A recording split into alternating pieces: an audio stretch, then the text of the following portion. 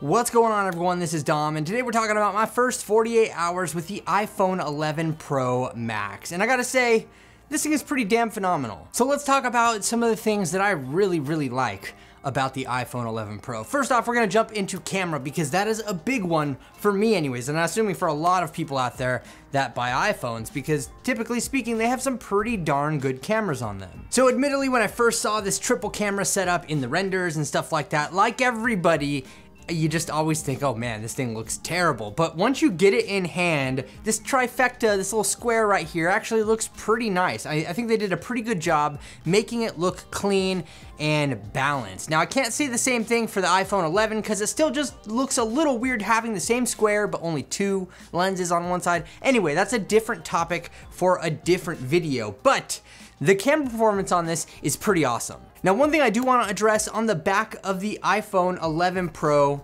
is that ultra wide angle lens, because that thing is freaking awesome. And before all the Android people jump on me, I know I've used ultra wide angle lenses on other smartphones before too, and I like them just as much, but I just think it's nice to see iPhone have one of these. Now, it's not the greatest camera in all conditions, like definitely by no means is the ultra wide angle lens one you should use all the time, but it does have very specific awesome uses, might I add, and one of those is video. The one thing that I do like about the wide angle lens on the back of the iPhone 11 Pro Max or the Pro is just that I'm literally holding this maybe 1.5 feet away from my face and you can see the whole environment.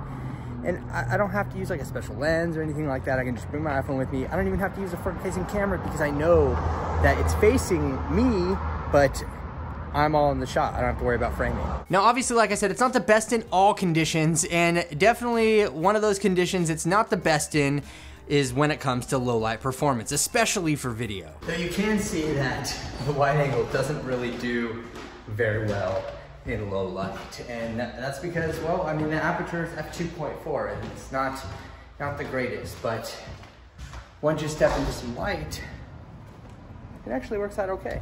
So I'm a big fan of the wide angle lens. Nonetheless, it is pretty freaking awesome. And let's talk about night mode as well, because that is definitely a game changer for iPhone all around. I think night mode works exceptionally well, and there's really not much more to say about it. It does, and I hate to use this phrase, just work. Obviously, night mode is amazing, especially when you compare it to stuff that the iPhone XS would spit out. The 11 Pro definitely does it good. If you want to see some of the full resolution images that I shot with the iPhone 11 Pro, I will definitely be sure to leave a link in the description for you to a gallery where you can do so, but overall, fantastic camera here. One thing I do happen to really like about this phone here is the fact that we have 4K video on the front-facing camera. Like, I think that's awesome. We finally can shoot 4K video on the front camera, so you don't have to, use the backside if you don't want to, and you still get that same quality. Along with that, we do have slow motion video on the front camera as well. It's not something that I've really felt the urge to take advantage of. I should take a slow fee. First of all, slow fee, no. Second, okay, it's pretty cool, but it's just not something that I'm drawn to. So let's talk about a couple of things surrounding the front of the phone. First off, Face ID is improved, and that is not an exaggeration. Like, Face ID is stupid fast. I will take Face ID on the iPhone 11 Pro over any fingerprint sensor any day, all day, even Touch ID.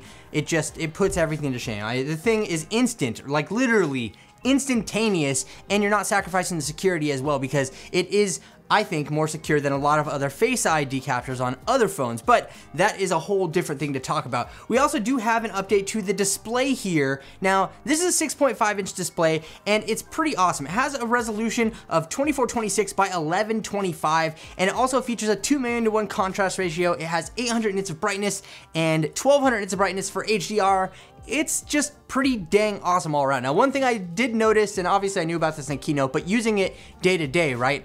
There's no 3D touch anymore. That is, rest in peace, that is gone. But we do have haptic touch like we saw on the iPhone XR, and it turns out that it's, I mean, more or less it's just as good. Like, I use 3D touch for little things here and there, and the places that I do use it, I didn't notice really too much of a difference not having it there. It was one of the reasons why I continued to use the XS Max over the XR, because I did like some of those things, but it works fine in my opinion. Now let's talk about the design here for a second.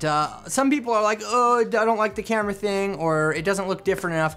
I think that it's pretty cool. I mean, I really do like the textured matte finish on the back. I think that is a very classy touch, and I've liked it on other phones before. It looks exceptional on the iPhone as well. I think it's good all around. But real quick, while we're talking about design, I want to give a shout out to ESR for sponsoring the channel. I talked about this case in my previous cases and accessories video. This is the Mimic tempered glass case. Yes, there's tempered glass on the back of this case, and we have a rubber bumper around the sides. And it gives you a premium feel, like in your hand with the glass on your fingers, you know, I think it makes a difference. And then also we have the rubber bumper to add some grip to that as well. I do also have their screen protector on here as well.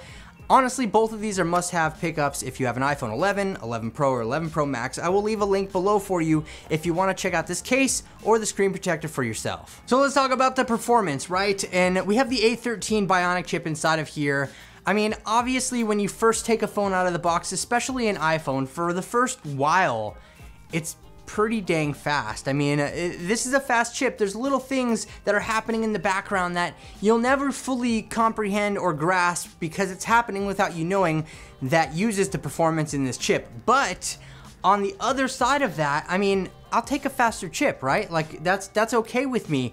But I think I'm gonna have to kind of look at this long term and see how that works out. Now, in terms of performance, when it relates to battery life, I think that you're getting the best of both worlds here. Stupid fast phone, and also very good battery life. Like, this definitely far outlasts my iPhone XS Max, like without a doubt. I definitely think that this is a winner all around in the battery life department. With that battery life, I mean, Apple actually did a bold thing this year. They made the phone a little bit thicker to put a bigger battery inside of it. Like, thank you whoever out there is listening, because I will take a thicker phone with a bigger battery all day long. Now, when it comes to recharging that battery, oh my goodness.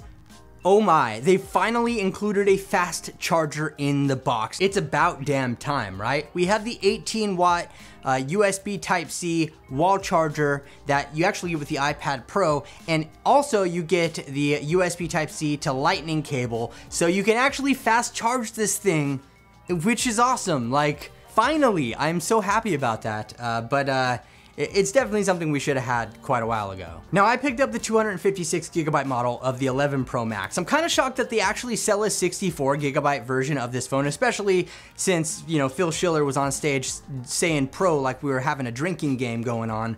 But I don't know, I picked up the 256 version because I looked at my XS Max and I was like, 81GB of storage, so I was in that awkward spot where 128 would make sense, but 64 doesn't. Someday, when they put micro SD card expansion in the iPhone, the heavens will rise and all the people will sing in a choir of glory. I just...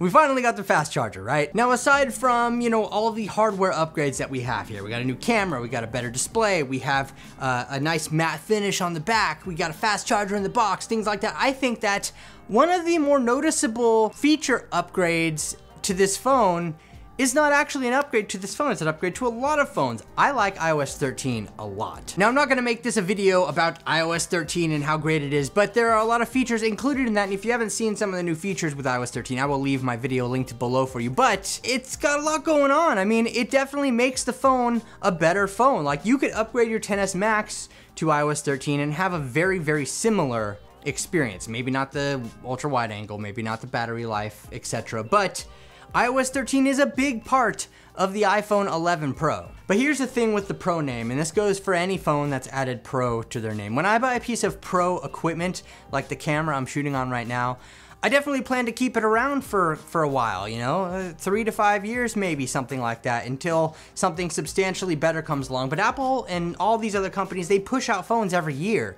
So is the next phone gonna be Proer than this one? I mean, we're not talking about Pro equipment. We're talking about a label that's put on a phone that makes it more desirable, I guess, to the general public. It's the 11 Pro, not the 11. It's better than the 11 because it's Pro, right? The whole Pro thing kind of, it's just getting a little tiring at the end of the day. But I don't know, I wanna know what you think about the iPhone 11 Pro or 11 Pro Max in the comments section below. And if you enjoyed this video, leave it a thumbs up. And also, if you're new around here, subscribe to the channel and don't forget to hit the notification bell so that you can be notified when new videos like this drop in the future. So thank you so much for watching, everyone. I really appreciate it. This is Dom, and I will catch you in the next video.